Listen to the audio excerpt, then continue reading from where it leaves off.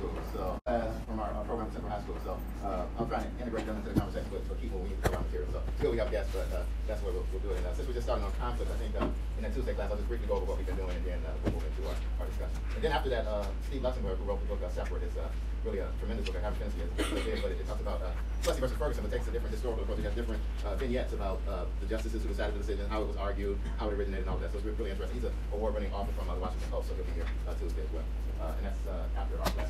Okay, so our goal today is to finish lawyer-client relationship, and then that's going to set up our entire discussion about conflicts. We're going to do conflicts a number of different ways. You're going to get tired of it. But from chapter 6 to chapter 10, we'll be talking about various conflicts. And when we get to chapter 6 today, we're going to be talking about concurrent conflicts, probably one of the more common conflicts. We're going to take Rule 1.7 and look at that. We're going to try and figure out what directly adverse means, and we're also going to look at material limitations. So the reason we've spent so much time painstakingly going through the components of the attorney-client relationship is so that you'll see that there are a number of external things that can impact how you function as a lawyer. And it impacts competence, candor, communication, diligence, all of those things.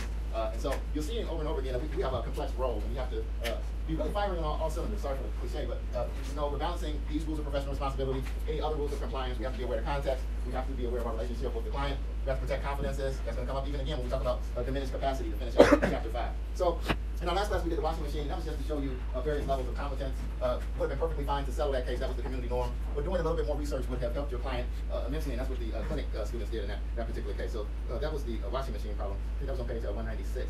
I believe. Yeah. So what is competent representation? Then we looked at Strickland, starting on page 197, noted how highly deferential that standard is. Counsel was not functioning as counsel, and but for the counsel's unprofessional errors, the result would have been different. Did the error affect the outcome of the case? And we noted that Strickland really totally insulates a lawyer's strategic choices. But we also made a bright line distinction between strategic choices and issues that bear upon the competence of the lawyer. So one reason Strickland is deferential is what? It wants to advance this knowledge that attorneys are advisors, counselors, we exercise independent judgment, we have to be candid to our client. We have to make sure we don't make misrepresentations to third parties. So we protect all of that, but at the same time, we have a client who has rights as well. So we're trying to balance that. Usually in the context of the Sixth Amendment, where we say ineffective assistance of counsel. But if you look on page 202, 1, 2, 3, this fourth bullet point, it says even in the 5 years after Strickland, defendants prevailed in their claims of ineffective assistance of counsel in only 4% of the cases. So that's a very high standard. But then we looked at some cases, starting on page 204 and 205, that what we showed that there was prejudicial impact because of what the attorney did. Padilla, we said failure to provide accurate advice to a non-citizen is ineffective assistance of counsel. Fry, failure to communicate a plea offer that lapsed, ineffective assistance of counsel. Cooper, defense counsel offered inaccurate legal advice that led the defendant to reject a favorable plea, ineffective assistance of counsel. And you notice running through those 3 cases, basic levels of competency were not met. You know, this is an attorney sort of making factual determinations. Oh, you only shot him below the waist, so that isn't murder. That's not the type of lawyer that you need in this particular situation. So even with a deferential standard like Strickland, we still can find ineffective assistance of counsel. That's on page 204 all the way over to 208. Then a desire to investigate, we talked about. We said that here the client's constitutional rights were at risk. The attorney was perfectly within his rights of saying that I need more time to interview. This was the intersection between 1.1 competence and the Sixth Amendment. This is on page 209. The judge was wrong in saying that just move on with the case and you can bring an ineffective assistance of counsel claim because the burden is so high on the defendant, as we illustrated earlier, very deferential. And we noted that the attorney properly refused to put his client's constitutional rights at risk. And we also noted that this attorney was sentenced by his judge to 3 days in jail for contempt, but this judge had his own problems as well. He returns to practice, and we find out that under the Code of Judicial Conduct, this judge had failed to keep records, had ex parte conversations without opposing counsel being present, and so his license was suspended due to 10 violations of the Code of Judicial Conduct while he was on the bench. From there, we talked about candor and communication. We looked at Rule 1.4 on page 214. Then we talked about candor and counseling, emphasizing that the attorney has independent judgment. And then we looked at an issue of the scope of representation. Who calls the shots? We looked at Jones versus Barnes on page 229. And there we said, even though there's a personal right for a client to represent himself, there's no right to compel counsel to press non-frivolous points. Again, another deferential point. If counsel has made a professional judgment that we're not going to press all these points, you see that on page 230, the court said that it's fine. The dissenter said, well, this is bad. There really is a constitutional right to proceed on your own behalf. What does it mean in a scenario where you have a criminal defendant with counsel forced upon him, and then also have that counsel ignoring claims that this criminal defendant wants to raise on appeal? What does individual autonomy under the 5th and 6th Amendment mean? That's on page 231. So that's where we left off. We're on page 235, 233, I should say, 235. We're talking about diminished capacity. So look at this rule, diminished capacity. 1.14. 1.14.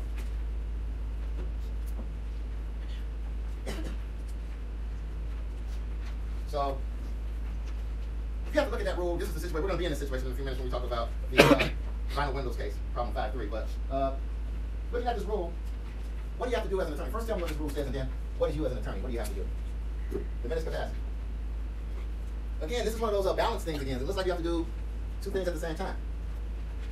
One thing you notice through this rule is we're really concerned with client autonomy.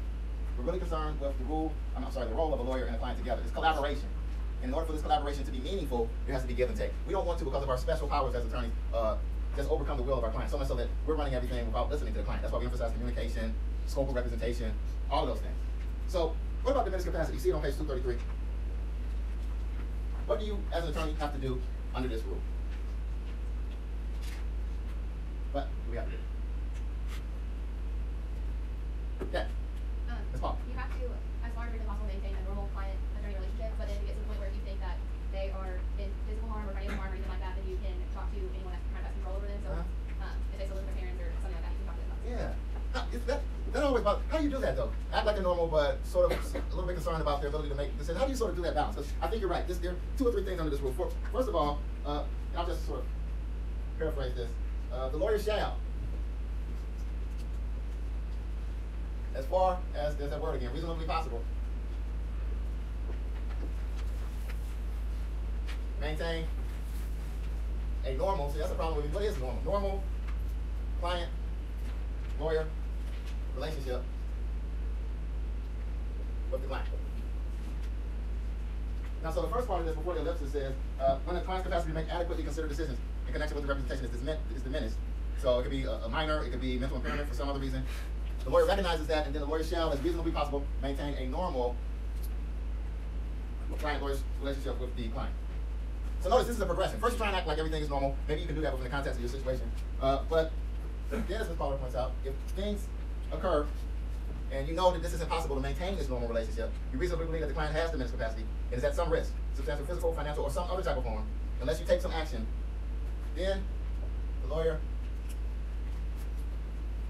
may take, so notice this, reasonably necessary protective action. So notice how this builds up. We don't want you to go overboard. We want you to be able to navigate this. The first thing you do is make an assessment and try to make sure that you can do everything you would do in a normal client-lawyer relationship, whatever that is. Failing that, and you know that there's some type of harm on the horizon, you take reasonably necessary protective action. And that's including talking to people, someone who has the ability to take action to protect the client. I think we mentioned parents, maybe even seeking the appointment of a guardian ad litem. So necessary. So I think what you want to really realize here is that the action that the lawyer takes is proportionate. You don't want to go, oh, I don't think you can handle this. I'm going to talk to social services. I'm going to appoint a guardian ad litem. I'm going to take away your decision-making power, and then I'll just deal with this. We don't want to obliterate that. So the touchstone here, what we're trying to preserve some level of client autonomy within this difficult set of circumstances. And then I'll just put 1.6 here. So notice, protect the confidence. So this is saying don't be careless just because your client may have diminished capacity. Information related to the client is protected by 1.6. When you're taking this type of protective action under 1.14b, the lawyer is impliedly authorized to reveal information about the client. So this is expressly saying in this rule that you can reveal confidential information. I'll just put impliedly authorized. Carry out the representation. But you want to emphasize that revelation is only that which is necessary to protect the client's interest.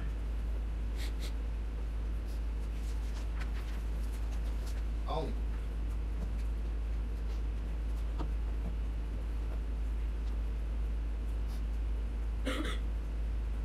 So this means revealing just enough to protect the client's interest.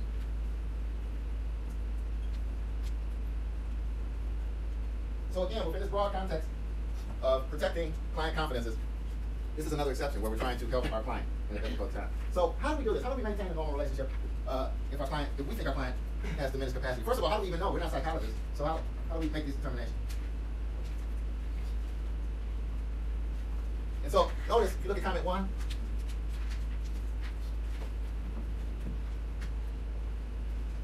it starts off by saying there's a lot in here, but nevertheless, a client with diminished capacity often has the ability to understand, deliberate upon, and reach conclusions about matters affecting the client's well-being. So we're trying to preserve that autonomy. So even though we know a client may have diminished capacity, there may be some level where the client can still act as a client, and we should treat the client in that way. Another thing that is, I'll just say the client can still be able to function as a client, despite.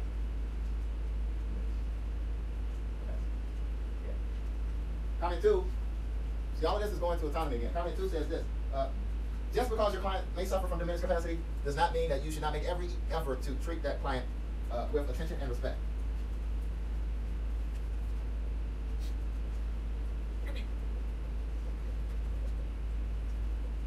So of course that means not being dismissive just because you may determine that the client has diminished capacity. So always looking to the client. Comment 3 even says, even if you confer with other family members or someone that can help you make some assessment, the lawyer must keep the client's interest foremost. Must look to the client.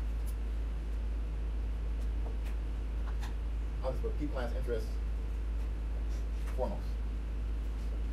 To the extent possible. So another example of client autonomy. So all of that's fine if you are sort of trying to protect the client and keep this normal relationship. But what happens when things fall apart? How do you know when to seek protective action? Do the comments tell us anything about that? So I'm suggesting this. When we go down to 1.14b, we made a decision that, as the comment says, a normal client-lawyer relationship cannot be maintained. So when we drop down to here, you're saying a normal, and this means you tried everything. You tried to navigate, a normal client-lawyer relationship cannot be maintained. Mr. Madeline, you had your hand up. Just pointing to comment 6 where it lists the factors for determining the extent of diminished capacity. And the theme seems to be like the client's ability to understand the consequences of decisions and be able to articulate if they're coming from them. So I guess, and this is going to vary from case to case, but you have to make a determination about can this client function. And then it says the lawyer should consider and balance these factors. So you try to sort of, notice this, you can use the rules as sort of a test to see if your client can actually function. So for example, under 144, you're communicating with the client. You're advising within the scope of the representation. You're trying to have this give and take. And it seems like that cannot happen, at least consistently, or you reach a point where it's not happening at all. Then it's time to take protective action. So variability of state of mind, ability to appreciate the consequences of a decision, that can be very important. So notice if the client can't understand the consequences of a particular decision, that sort of erodes this notion of informed consent. Because you can give a critical assessment, but if the client cannot accept that because of diminished capacity, then you have a problem. There is no real effective attorney-client relationship. So you balance all of that, and you look at, it says in comment 6, long-term commitments and values of the client. In appropriate circumstances, the lawyer may seek guidance from an appropriate diagnostician. So there may be, and this is sort of like the last result, there may be a time when it's breaking down and you have to bring in a third party to this relationship to figure out what's actually occurring. So what about comment 7? I just want to point that out. So comment 6 talks about assessing diminished capacity. And comment 7 talks about the protective measures themselves. What about that?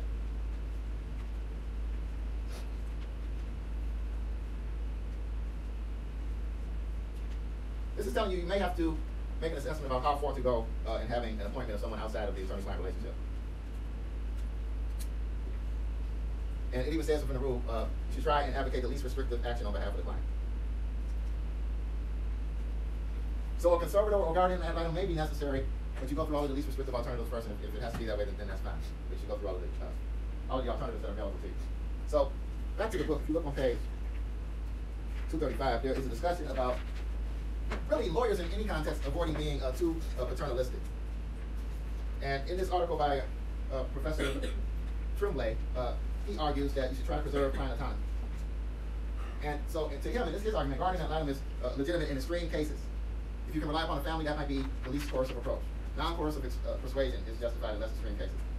And he also argues that unilateral usurpation of the client's autonomy is never appropriate. So his entire article really talks about preserving client autonomy. See that on the top of page 237. I'm sorry, 236. Okay, now this last problem in chapter 5, final windows. So the reason we talked about this, we can apply some of what we've been talking about to all of what we've been talking about to this case. So go through the facts of this and sort of advise the client, if that is possible.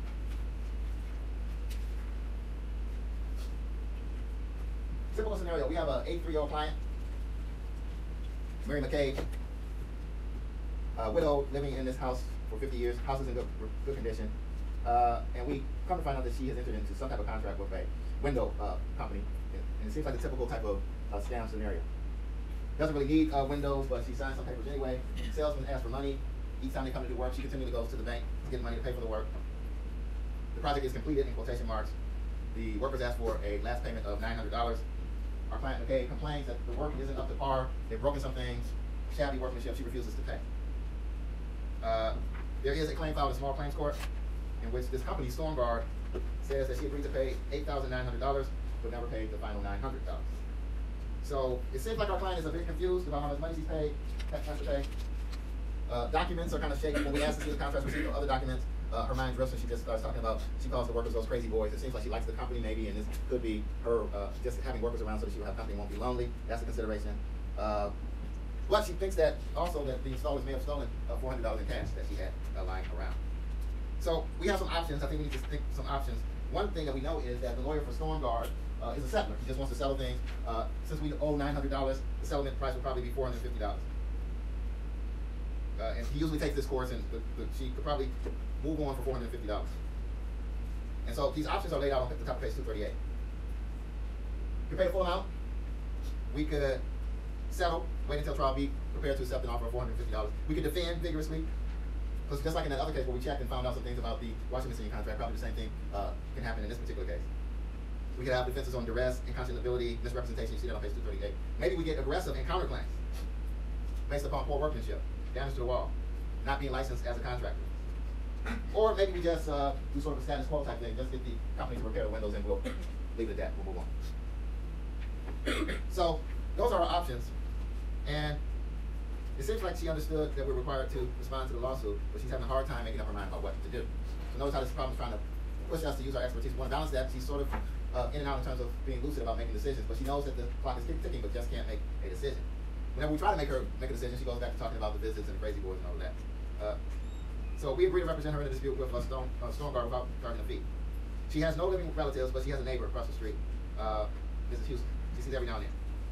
So what makes this time sensitive is that in terms of our litigation strategy, we usually take an aggressive approach. We want to push back. StormGuard has been pushing our client, and we want to sort of level the playing field by doing something somewhat aggressive. We think that she should not pay any more money. We should file a counterclaim. But if we want to file a counterclaim, we only have a couple of days. Maybe today is Thursday. We have until maybe Monday. We have to file it within a few days. Trial date is in a week, though we probably could obtain a short continuance. So we have to file these papers by this coming Monday, and the trial will be this coming Thursday, a week from today. So we are going right after this class to see McCabe and talk to her. And it's a good probability that she's not going to be able to decide. So what should we do? What should we do under Rule 1.14?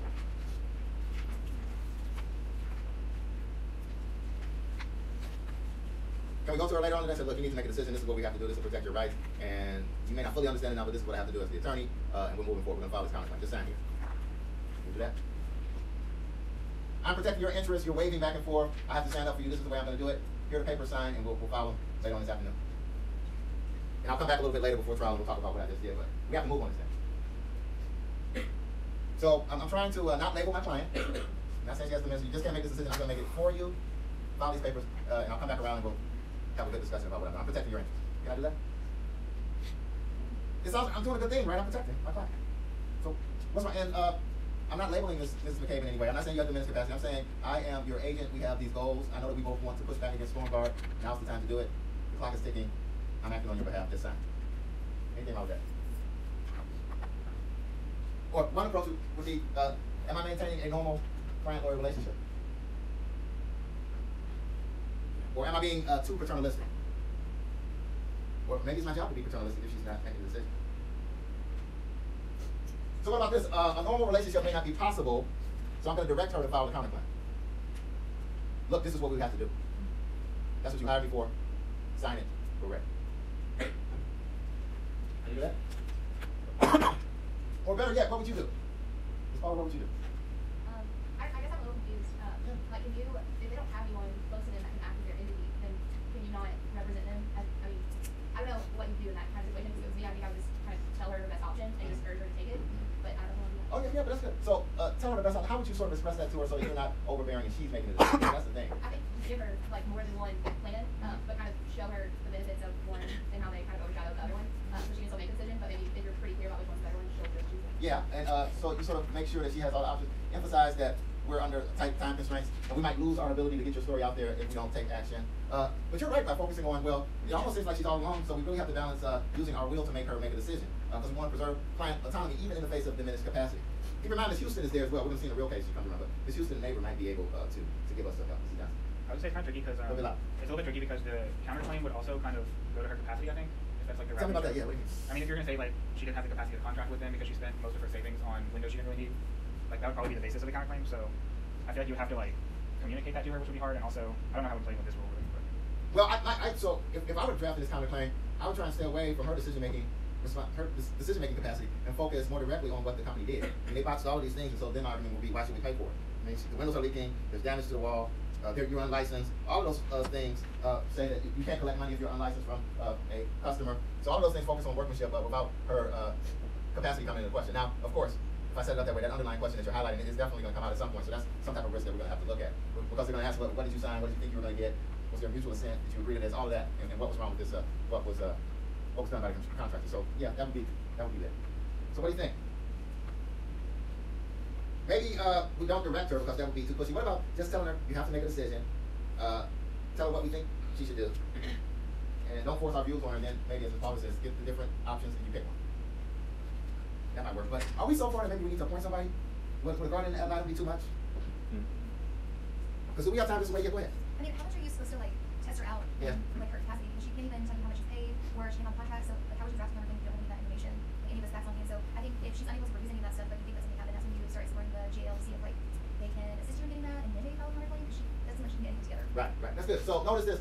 What we did was we went to what an attorney and client can do together. If we have a client who can't even tell us the basis of the counterclaim or the facts that would help her case, that's a problem. And so if you're in this situation, you want to look at comment 5, and that's going to help you make, I mean, it's not going to cover up, this isn't exhaustive, but we are saying now that we can't maintain this relationship. We have asked her to be engaged, we've asked her about documents, we've asked her about claims, we've asked her to make some type of decision about motion practice, and she can't do any of those things. So our next step would be consulting with family members. Maybe she doesn't have any family members. Maybe we can sort of use a reconsideration period, but we're under time pressure. And so in taking protective action, the lawyer should be guided by such factors as the wishes and values of the client to the extent known. So we know that we want to defend against StormGuard, the client's best interest, and the goals of intruding into the client's decision-making autonomy to the least extent feasible. So no real answer there, but if she cannot make decisions, then we need to talk to someone else. And I think we might be at that point. Maximize client capacities and respecting the client's family and social connection. So once we make this decision that then we have to take protective action, we consider all of those things, we might have to talk to Ms. Houston. If we say the client cannot adequately act in her own interest. So, we have the Department of Social Services, maybe Ms. Houston. We can talk to Ms. Houston about McCabe, but we would reveal information about the client only to the extent reasonably necessary to protect the client's interest. That maintains the client's autonomy and privacy. So another thing that should bother us is that when we involve a third party in an attorney-client relationship, that's going to cause some disruption, whether we're on the same side or not. And that's going to cause some disruption. What do you think actually happened? Like most things in life, things sort of unravel, and you got a good result in quotation marks, but just the ramifications are devastating. So there came a point that we are now in terms of talking about this problem where we find that McCabe just can't handle this situation. And this is a clinic case. I think once the students went over to her home and they just found her staring at an open refrigerator. And so they became concerned because they're worried that she might fall prey to other salesmen, that she might not get enough food and care, no one to look after her. So the students contacted the Department of Social Services. She was then visited by a government social worker who decided that she was unable to look after herself. The social worker contacted neighbors and persuaded one of them to petition the court to become McCabe's conservator. That was Ms. Houston in our problem. The law, notice this, so in terms of representation, competency, area of expertise, scope of representation, the clinic did not represent Mrs. Houston in the conservatorship petition. That was beyond their level of expertise. So they found a separate free counsel to represent Houston in this proceeding. They did not defend McCabe from the conservatorship petition. I mean, you're on the same page. This is the client who doesn't have decision-making power. There's nothing really to preserve in terms of client autonomy. So they get a separate attorney to petition for the conservatorship. In the meantime, the students persuaded the creditor to hold the litigation in advance during this conservatorship proceeding. After the court appointed Houston as conservator, they authorized the students to file the counterclaim about the workmanship. They did that. On the basis of this counterclaim, the basis of the counterclaim was that since StormGuard was an unlicensed contractor, this was in D.C. Under D.C. law, the consumer was entitled to refund of any amount she paid the contractor before the work was complete. So while all of this was going on, McCabe's health deteriorates. She becomes unable to live independently. Her savings are becoming depleted. So then Houston, as conservator, sells McCabe's house and moves her into a nursing home. The proceeds from the house sale help maintain her in the nursing home. Eventually, the clinic recovers all of the money that McCabe had paid to StormGuard. And that money, again, was used to help for McCabe's living expenses. But the unfortunate and sad thing is that by the time that they won this case, McCabe was unable to understand that she had been victorious in this action. So notice that this request for $900 in small claims dispute, and the client would request our help, resulted in all of these sort of life consequences occurring. And now, since she needed the care, I guess that was a good result, but certainly was not one that she intended. So recovery of all the money, but look at all of the consequences. So that was final windows. Now, page 240. So one limitation about this rule, some of you taking family law, is that when we talk about diminished capacity, we just talk about minors, but really treat the minors like adults almost. And so there's no specialized standard to take into account that you're in a different context when you're representing minors, that different interests and standards are at stake, best interest of the child, those type of things. But the rule really doesn't reference that. Under 1.14, we just have a mention of minority. That's it. And so the book makes the point that on page 240 that the rule really lumps everyone together without the nuance and specialization that you would need to recognize that juveniles are different, both in terms of their needs and the context in which their matters occur. So one reference that is made here is the ABA standard of practice for lawyers representing the child. This was a set of model standards that was used to say you're in a different context, you have different interests when you represent a child. But the major thing that should be emphasized is that this notion of client autonomy carries through when we're talking about juveniles. We want undivided loyalty, we want preserved confidentiality, we want competent representation, and we want advocacy for the child's best interest. So in that manner, this undivided loyalty, confidentiality, and competent representation, in terms of that reality, the child is the same thing as an adult client, but these standards are used to sort of recognize that children's issues come up in a different context. But all the time you're trying to preserve client autonomy. There is a duty, you see on top of page 241, to protect client confidences indefinitely. So just because the lawyer-client relationship terminates, does not mean, oh, I'll wash my hands of this, I can say anything I want to. That goes on indefinitely. I think that's comment 20 to rule 1.6. There's also this notion that on page 242, after the termination of an attorney-client relationship, you can give back what the client is entitled to, papers, that type of thing, return money that you've not done work for, all of that. But your own internal interpretation, say you keep a diary log of your assessments of clients and how they interact with you, the staff, and how they assess situations, and it's sort of like a personality strategy internal file that you keep, and the client wants that. No, that is protected. That is your impressions. And the lawyer may refuse to return that, not entitled to internal papers. The lawyer may also refuse to return original documents when there is an unpaid bill. But you can't do that in a way that is heavy-handed and looks like it's source. You have to sit down and explain to the client that non-payment it seriously impacts the attorney-client relationship. And the lawyer may retain the documents that he created for the client. But notice there's this language, you can retain it, but retention cannot be unreasonably harmful to the client. Now, if you look at one last thing, rule 1.16, declining or terminating representation. So if you look at this rule, so now we've sort of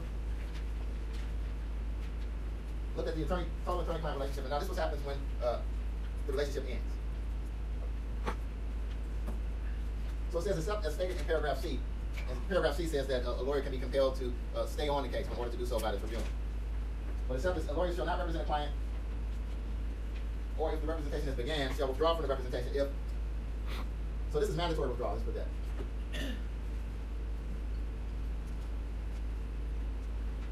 Violation of law. So if your representation will result in violation of law, that's kind of true. I'll just put impairment. The lawyer cannot function as a lawyer because of some physical or mental impairment. The lawyer is discharged. So the client says you're fired, that's mandatory. So those are the three instances where withdrawal is mandatory under 1.16A, 1 through 3. You continue representation is a violation of law. You cannot carry forward the representation because of some impairment, or you're discharged. So this is shall.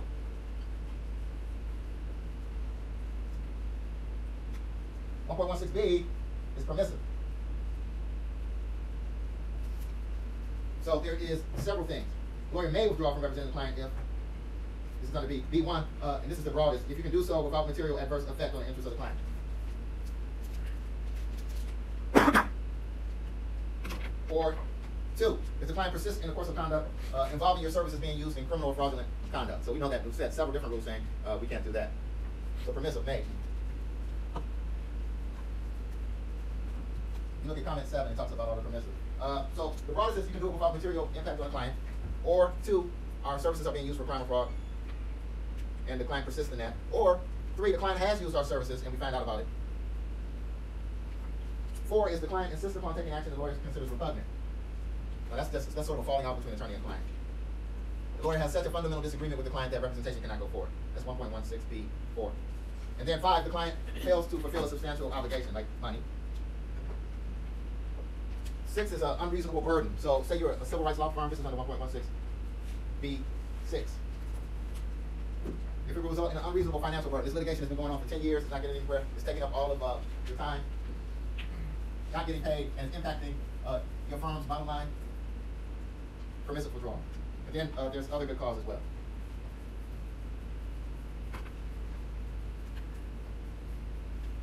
So I just want to highlight what comment 7 says about permissive withdrawal.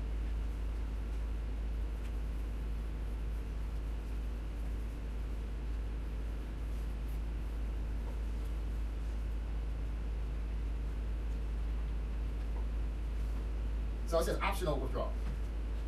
So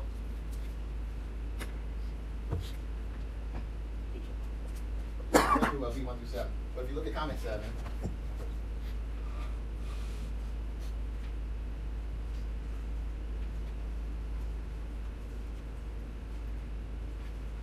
so this says we can withdraw in some circumstances, and then it just goes through 1 through 7.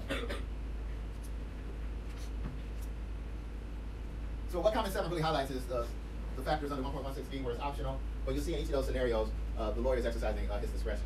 Very broadly, if we can withdraw just if there's no material impact on our client, all the way to good cause for withdrawal.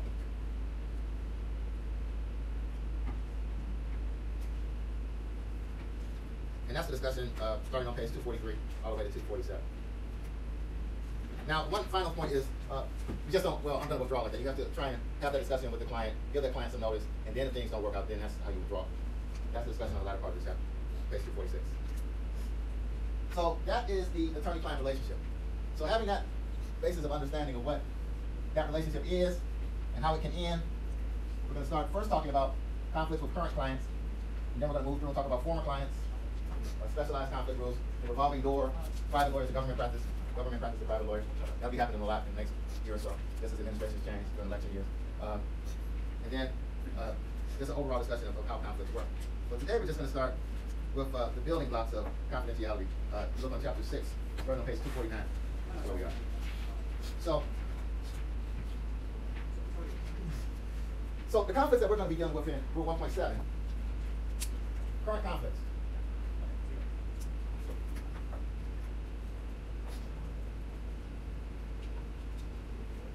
What we're doing and who we're representing impacts the representation.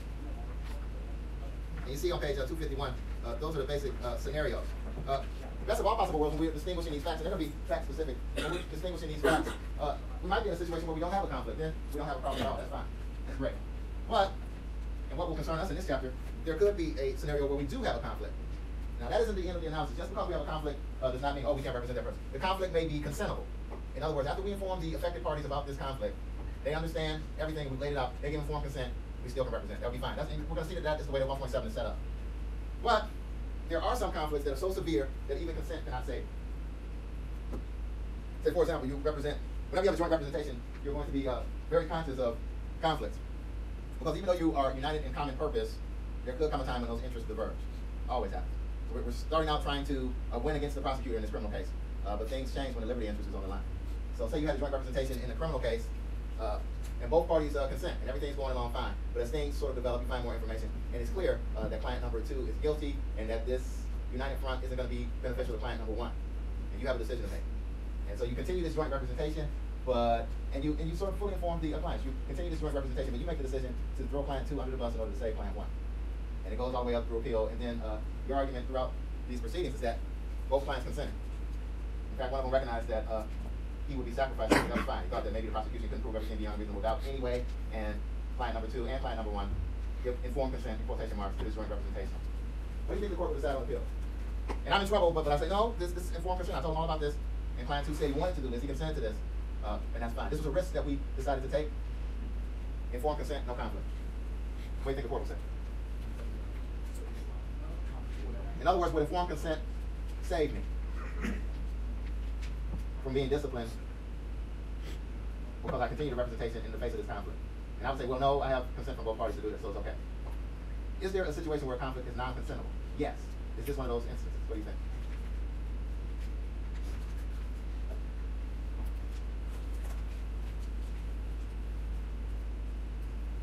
What do you think?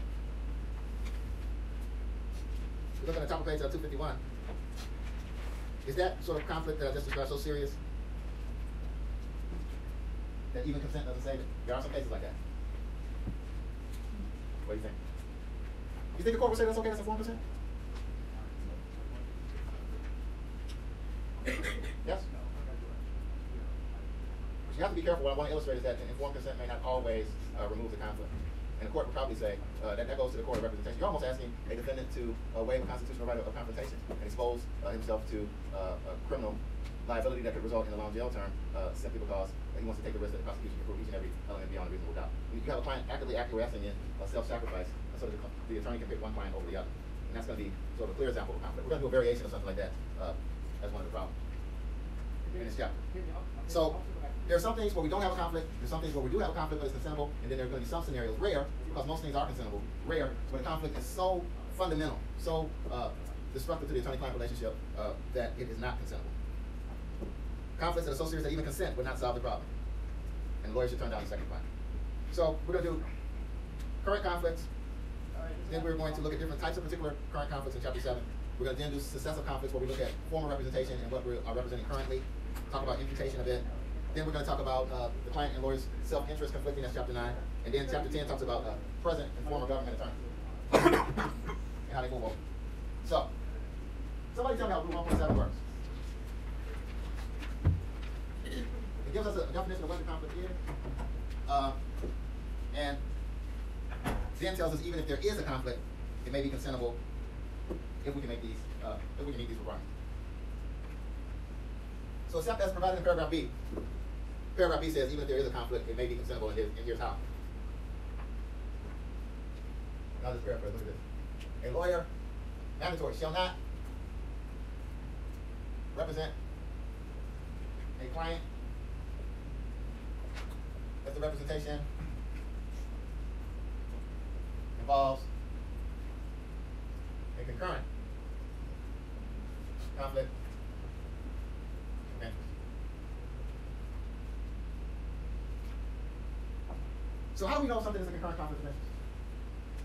The rule tells us a concurrent conflict of interest exists if representation would be directly adverse. Notice this, directly adverse to another client. So you pick up this one matter currently, you represent, and then there's someone else that you're also representing around the time, and what you do will be against that client. Directly adverse to another client, or, so this is the most direct kind. You are actually going against the interest of one of your clients. Bad. Undermines undivided loyalty, the client will feel like he or she is betrayed. Actively going against someone you are supposed to represent. Follow those building blocks that we talked about before.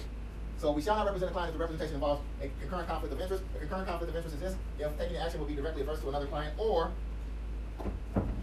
materially limited. There's a significant risk that the representation of one or more clients will be materially limited by the lawyer's responsibilities to another client. So that's somebody you're representing now, notice this, or a former client, or a third person, or by personal interest of the lawyer.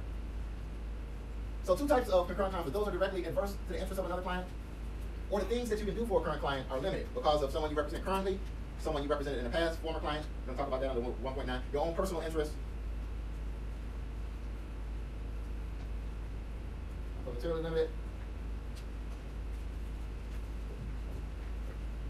So this responsibility is to another client. That's someone you still represent now, currently. To another current client, you can say. To another client. Notice this. A former client. That's Rule 1.9. And you're going to see when we talk about former clients, we're going to have to do two things at the same time. We're going to have to look at who we're representing currently, and then we're going to have to look backward at what we previously done and see how that impacts this current representation. So that's what we're talking about, materially limited. So in other words, I'm representing an entity or a criminal defendant or anything, and I'm limited in what I can do currently by what I did in the past. That was so materially. I cannot fully consider all the options. I cannot draft this transaction in this particular way because I've done something before that impacts the way that I can carry out my responsibilities. So responsibilities to another client, that's current. Responsibilities to a former client or a third person or by personal interest. So we'll get into this personal interest and specialized things when we talk about Rule 1.8. Those are specialized rules of conflict. So that's why we know that a concurrent conflict can be directly adverse to another client. And if it's not that, another way a conflict arises is if you are materially limited by your responsibilities to a current client, a former client, some third person outside of the attorney-client relationship, or by the lawyer's personal interest. So, someone tell me a little bit more about directly adverse.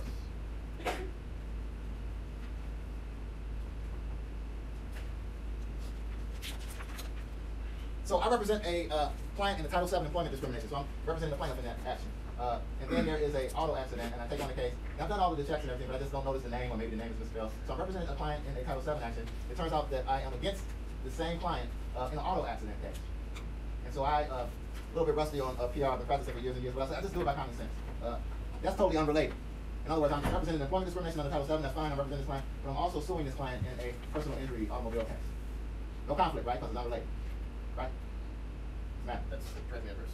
You represent both of those clients, even in unrelated matters, and if you represent one in a situation where they're adverse to the other, it doesn't matter if you're representing both at the same time. Okay, that's good. So, but why can't, see, this is what gets people, even people who practice law. Well, I'll just use common sense. That's unrelated. My client shouldn't feel, this is advancing your rights under employment discrimination, and this other thing, that's the auto thing, that's unrelated. But I guess what really we're concerned about is you're for this client in one action and against the client in the other action. And that's what makes it. And so, made a big deal. This is why I made a big deal about undivided loyalty, protecting confidence, communication, diligence. You are all in for your client. And look at comment 6. This is important. Loyalty to a client prohibits undertaking representation directly versus the client without that client's informed consent. So I guess you could say, I'm with you on this Title VII, but this auto thing is coming up. Can you give me informed consent? I think the client would say, no, I think that's bad, and I don't want to do that. But you could if informed consent was given. But absent informed consent, the lawyer may not act as an advocate in one matter against the lawyer represents in some other matter, even when the matters are wholly unrelated. So that's comment 6 talks about directly adverse. That's good. So this is a simple proposition. If undivided loyalty means anything, it should mean that the client should be confident that her own attorney will not turn against her in some matter, whether related or not. And then same thing for materially limited. So notice this, even if there is no direct adverseness, you have to go down to the next level too. Is there still a concurrent conflict? So you say, I know I cannot represent a client if there's a concurrent conflict absent informed consent. If it's directly adverse, I can't do it. And even if it's not directly adverse, I still have to ask the next question, may it be materially limited? So comment 8 says, even if there is no direct adverseness, you're not going directly against the client. A conflict of interest is this if there's a significant risk that a lawyer's ability to consider, recommend, or carry out an appropriate course of action is limited. Materially limited by the lawyer's responsibilities to someone else. So, and it points to the joint representation scenario, which is classic because, notice you start off with a commonality of interest. Like in this upcoming problem, we want to beat the taxi cab company. That's the commonality of interest. But then the question is, what happens when interests diverge? So everybody starts off on the same page, but as we move through this litigation, then things might change. So you have a little chart on page 255. That's what we've just been doing. And then on page 256. So when you evaluate conflict, I want to point this out. This is what we'll be doing. If you look at comment 2, it talks about how to evaluate conflict.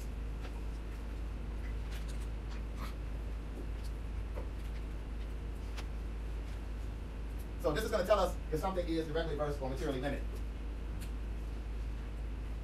So notice what it says we have to do. This is what we're going to do in every case when we talk about conflict. We're going to clearly identify the client.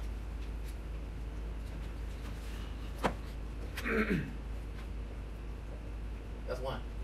We want to determine whether conflict exists. That's asking this question. Is it directly adverse or is it materially limited?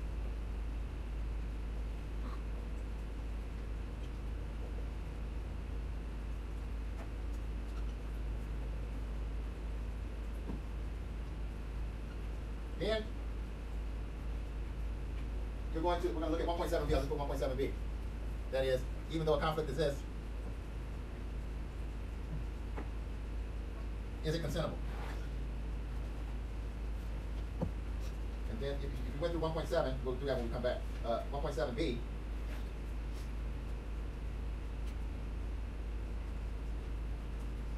You have the requirements. Even though there is a conflict, the lawyer makes a determination. I can provide competent and diligent representation. Representation is not prohibited by law. I'm not on the same side of the V in the same action or claim. And informed consent. If all three of those are met, then it is consentable.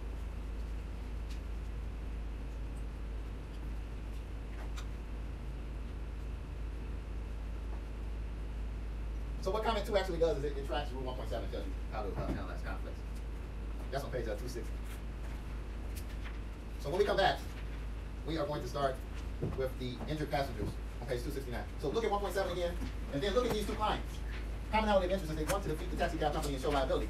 But if you look at Gio and Rima, they are going to have different interests. And then the question is, how do you structure this joint representation so it can go forward? Have a good weekend.